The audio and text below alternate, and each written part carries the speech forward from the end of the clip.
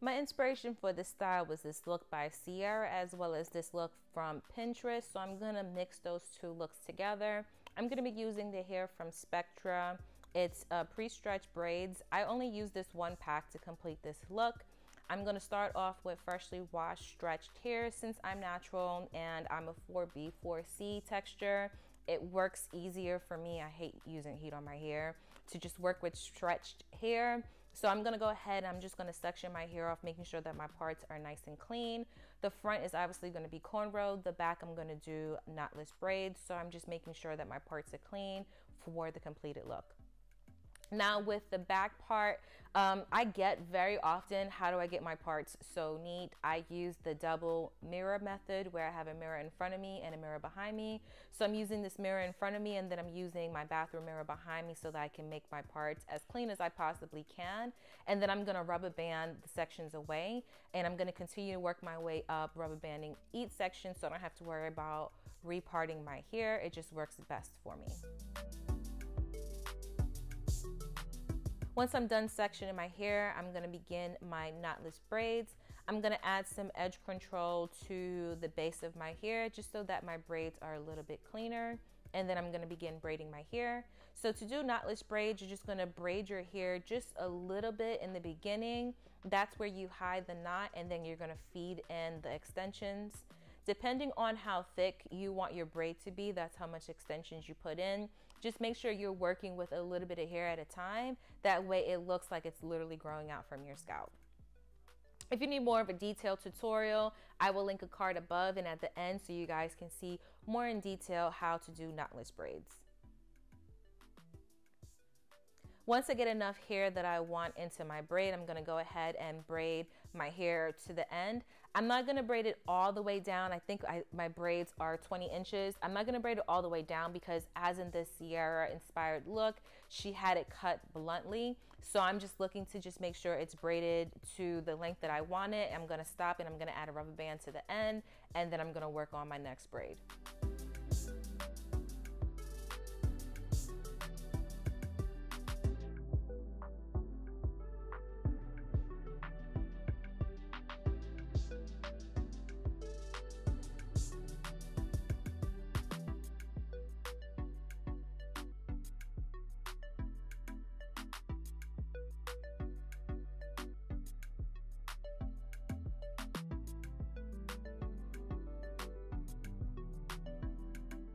Now here I'm gonna start measuring where I want my braid to end. I'm just looking in the mirror. I'm using that first braid as my guide.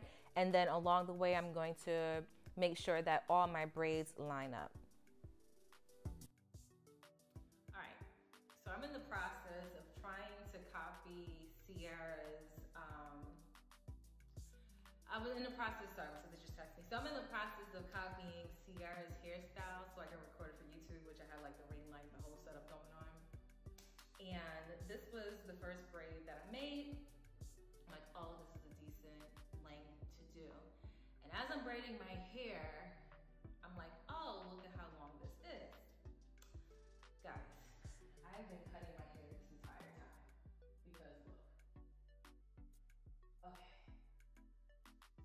So, yeah. So, what I think I'm gonna do is I'm gonna fake the funk and I'm just gonna make the rest of them longer because I refuse. I don't even care if it's literally a centimeter that I'm cutting. I'm not cutting my hair.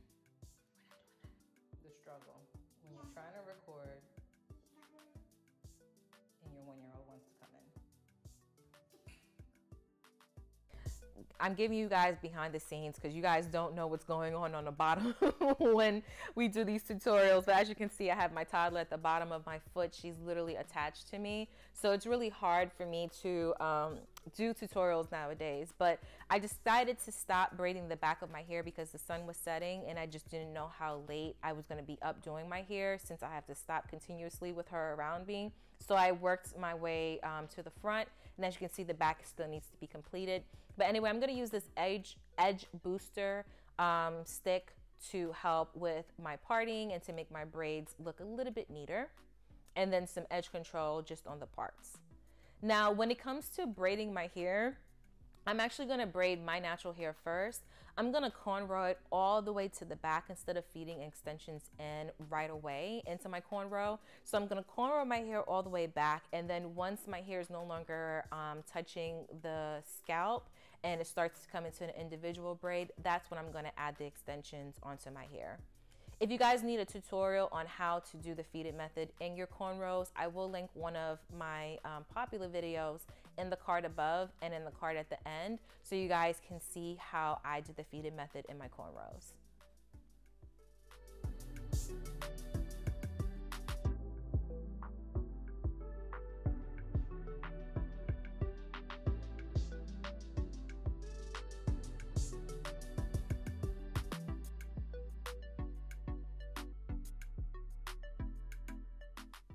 Now my edges are very precious to me and I don't like to have any tension there. So when it comes to braiding my edges, since it's pretty short, I usually twist my hair first and then I go into a cornrow.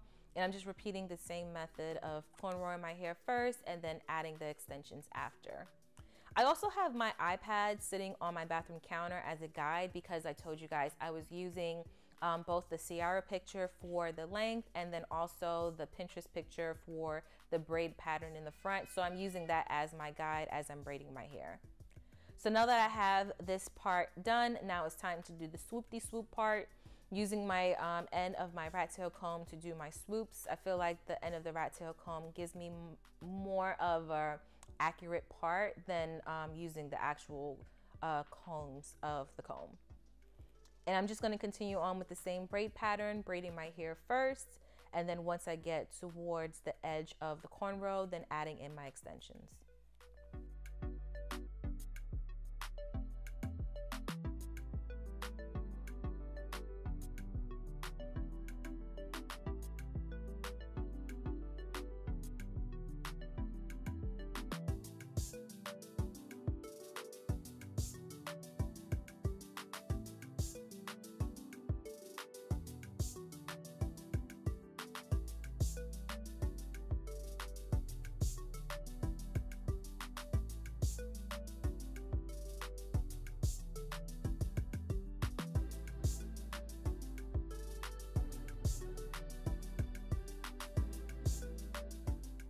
So I had to put my daughter to sleep, but after she went to sleep, I went ahead and continued on with the remaining part of my hair. As you can see, I'm parting my hair on top of the braid below. That's the best method to do when it comes to doing box braids, whether it's on your hair or your client's hair. Just make sure you're parting on top of the braid below and not following the same parts as the braid below. That way your braids can fall in between the parts and it just looks more professional that way. So I'm gonna continue to do the knotless braids until I am done. Off camera, which I didn't get a chance to show you guys, my hair is rubber band to kind of where I wanted it to end on the bottom. And then I did ask my husband to go ahead and cut it for me, try to make it as even as possible since I couldn't see the back of my head. So that was off camera. And then I'm gonna go ahead and add some oil to my scalp. I'm gonna be using some Haitian castor oil to my hair. I do sell that on my website, so I will link it below, HairDeLaCreme.com. I like Haitian castor oil in my hair. The only thing I don't like is the smell, but I feel like that helped contribute to the growth of my hair. Sometimes I like to mix the Haitian castor oil with Jamaican black castor oil. I just experiment a lot, but just using pure Haitian castor oil has helped with the growth of my hair. I'm gonna add some mousse just to tame my flyaways down and tie my hair down for the night so that it can set and I can give you guys the end results.